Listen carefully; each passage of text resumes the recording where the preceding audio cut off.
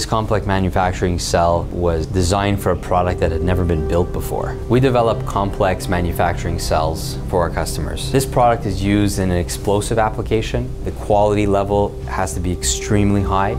Obviously because there cannot be any failures. Building a complex manufacturing cell requires engineering capability. Our production engineers, our continuous improvement engineers, to really focus in the process, really dig deep into it, and set it up in terms of work instructions and tools and the system around how the product is going to be built. We worked with the customer for 2 years to develop this product, to ensure that the manufacturing process was robust, to be able to build and scale up to 1 million pieces a year. This product is very intricate because it has many elements that need to combine together to really build a robust product.